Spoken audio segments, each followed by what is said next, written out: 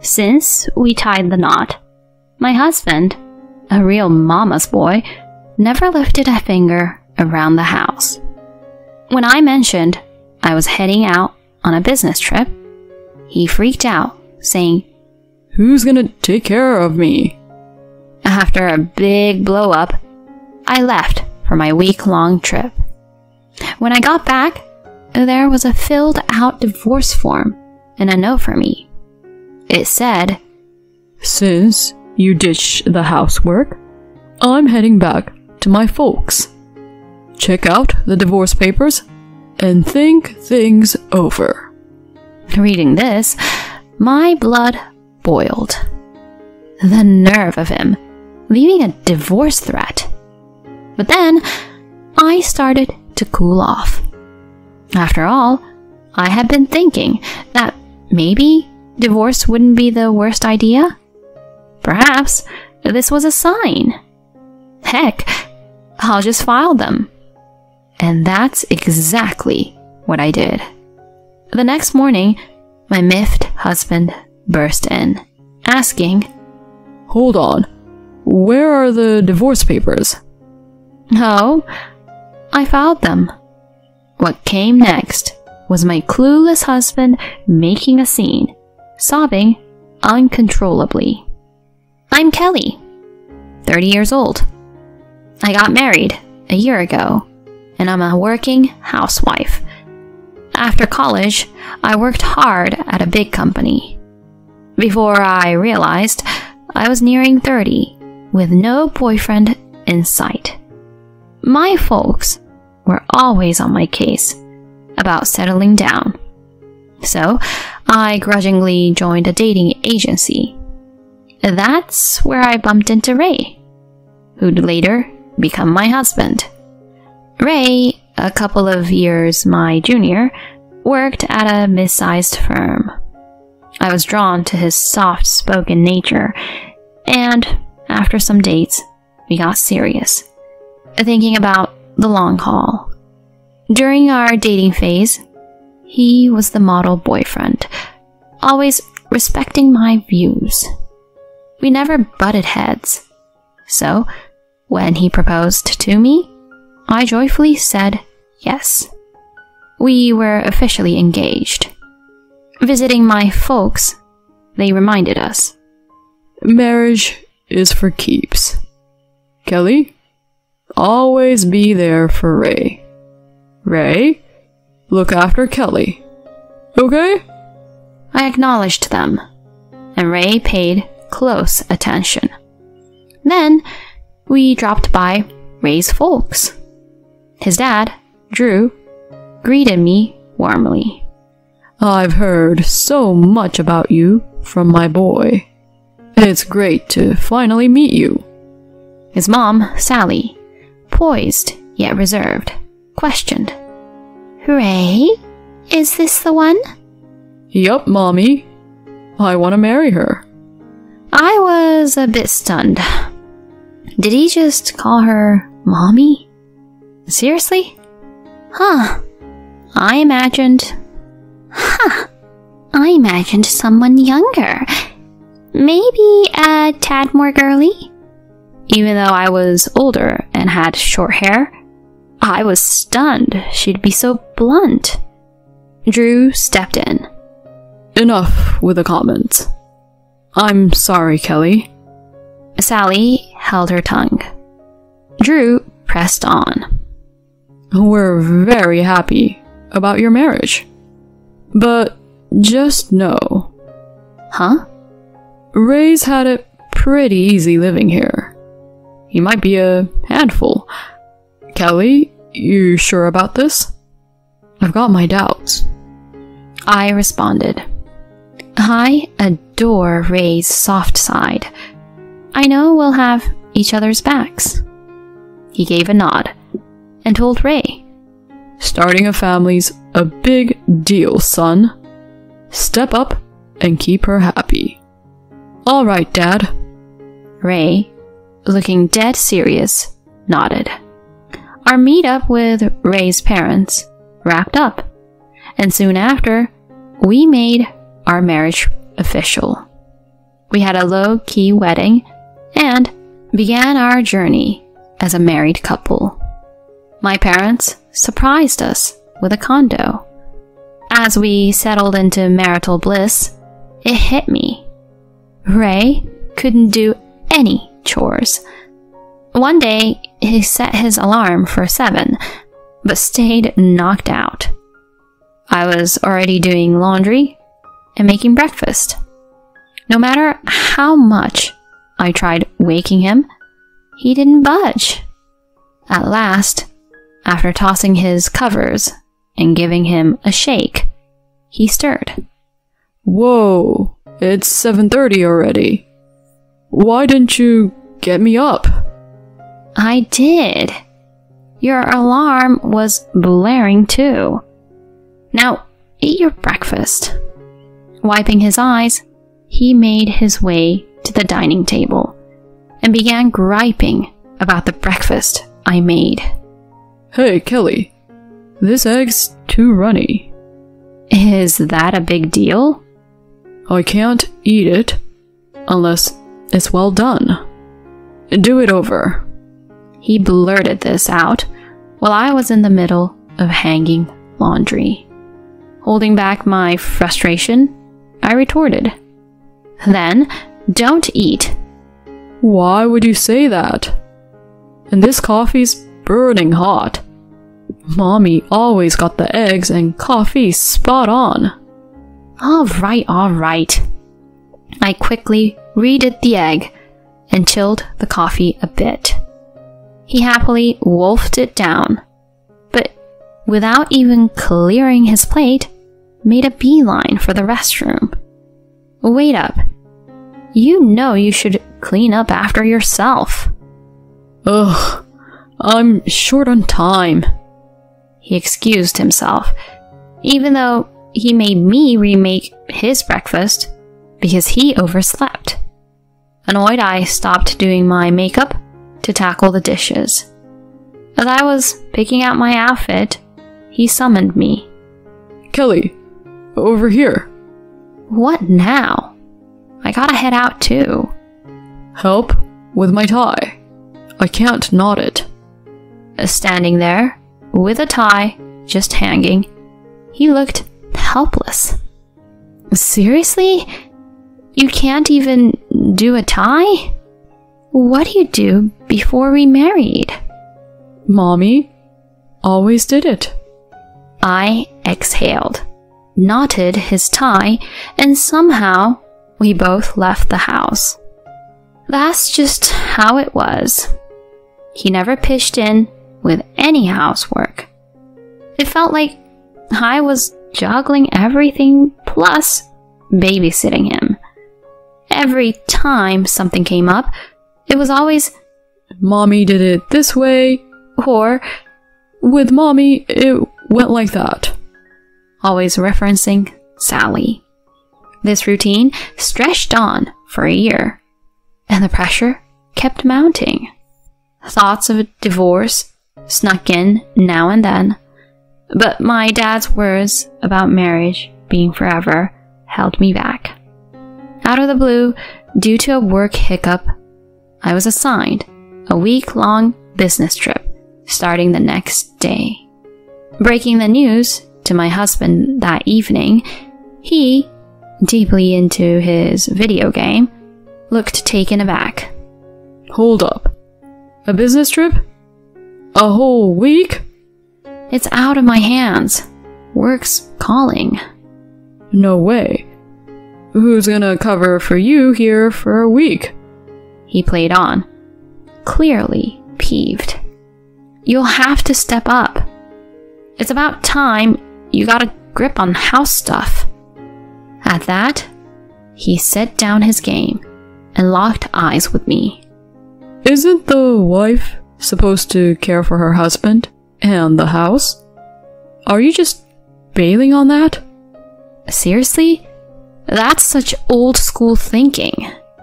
We both have jobs. We should be a team. That's not how I see it. Mommy was always on top of things at home. But she was a stay-at-home mom.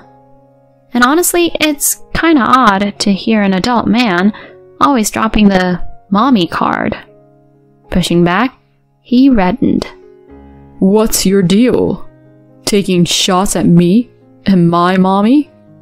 I'm not, but let's be real. You're a mama's boy. Really? This is how you see me? You think you can talk to me like that? I thought, oops. But I had hit my limit. Face it, you're a mama's boy. You can't get up without help, can't even knot your own tie, and won't lift a finger around the house. And you're constantly stacking me up against your mom. For once, handle your own stuff. Really? You're gonna come at me like that? That's why I was iffy about marrying someone older. Should have sided with mommy and chosen a younger, perkier girl. His words hit a nerve, and our chat spiraled into a major blowout. Even joking, you shouldn't say stuff like that. We're married. If I had known you'd be this bossy and aloof, I'd have thought twice. And maybe splitting up is our best bet. I was taken aback by his sudden divorce talk. He went on, sounding rather smug. You can't possibly get divorced, can you? You wouldn't want to be labeled divorced. And think about what your dad said about sticking together. Don't just toss around the word divorce. Well, I just did. If you take off for this business trip and leave me here, I'm actually thinking about divorce. With that, he stormed into our bedroom, leaving me in shock. Even though the idea of divorce had been tough, because I didn't want to let my parents down, now seemed like the time to give it real thought. With that on my mind, I went to sleep. Bright and early the next day, I was up prepping for my trip. Our big blowout was still weighing on me, but there was work to be done. I nudged Ray, still under the covers. I'm heading out.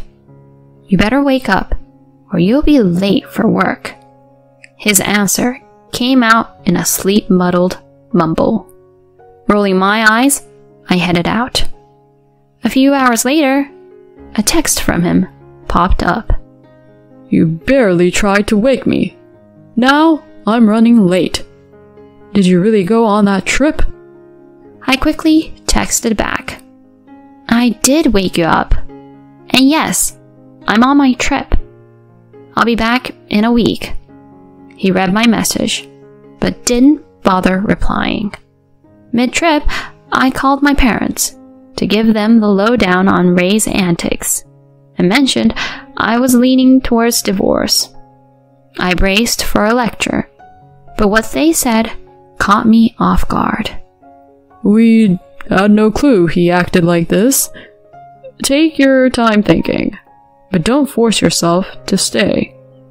Always remember, we're in your corner, no matter what you decide. Their support choked me up. When I got back, Ray and I were due for a serious sit-down. If he didn't shape up, divorce was on the horizon. Thoughts swirling, I returned after my week away. Walking in late, I noticed Ray wasn't home yet. As I scanned the room, a signed divorce document and a note caught my eye. The note read, Since you ditched the housework, I'm heading back to my folks. Check out the divorce papers and think things over. Reading this, my blood boiled. The nerve of him, leaving a divorce threat. But then, I started to cool off. After all, I had been thinking that maybe divorce wouldn't be the worst idea. Perhaps this was a sign. Heck, I'll just file them. And that's exactly what I did. When the papers went through, I felt like a ton of bricks had been lifted. That evening, I went to bed and had the best sleep. The next morning, sipping a relaxing cup of coffee, I heard the door. In walks Ray. Kelly, why didn't you come to my folks' place to apologize to me? What's gotten into you? He was steaming. Then, spotting the empty spot where the divorce papers had been, his eyes widened. Hold on. Where are the divorce papers? Oh, I filed them. You did what? He looked like he'd been slapped. You really went through with it? Thanks for signing them. Made everything smoother. You can't be serious. You actually went all the way? Have you lost your mind? Seeing how collected I was, he lost his cool. That's it. I'm calling my parents. Sure, knock yourself out. An hour later, Sally and Drew showed up at our place. Sally, spotting me right away, dramatically exclaimed, "You! How could you just divorce Ray like that? What's your deal?" I replied, coolly, "If he had the divorce papers all filled out and ready to go, doesn't that mean he wanted out? Is that an issue?" "How can you be so bold when you're just his wife?" But Drew quickly cut her off with a firm, "Enough." The room went still as Drew asked, "Kelly, can you walk us through what happened?" I agreed and detailed his past antics, our spat right before I left, and the divorce papers he left behind. I was at my wit's end. It seemed like he wanted a divorce, so I went with it. I held Drew's gaze while explaining. He paused, mulling it over. Ray piped up, "Mommy, Dad, come on. Can't you see she's out of line? Tell her off." Sally jumped in. "Oh, Ray, my poor baby. She's so hasty. You should reverse the divorce right now." "There's no reversing. Our divorce is done and dusted. We're basically strangers now." Sally's face flushed, and she tried to respond, but Drew stepped in again. "Zip it. Kelly, I apologize for Ray's behavior." Ray, eyes bulging, got an earful from his dad. "You bonehead. I knew you had issues, but this is next level. Using divorce papers as a threat? Unbelievable. You had it coming, Ray." "Hold on." Sally tried to interject, but he kept going. "It's partly on you. You spoiled him. Watch out. If you keep this up, I might divorce you next." Sally was taken aback, muttering, "Divorce?" Drew pivoted back to me, looking very sorry. "Kelly, I regret the trouble our clueless son caused you. Please, move on and find joy." "Thanks, Drew." With that, Drew took off, practically dragging a whimpering Ray with him. Word got around that he severed ties with his own son. Ray ended up in a dingy apartment, living alone for the first time. His place was a disaster, and being habitually late got him booted from his job. Sally, always butting into Ray's affairs, was caught by her husband, and they genuinely split. Now, she's living with Ray, hustling in low-end jobs to get by. I don't see a turnaround for them in sight. They are no longer my concern. As for me, I've got a condo to myself, and I'm focused on my career. Without Ray dragging me down, the place feels so much more open, and my job's going better than ever.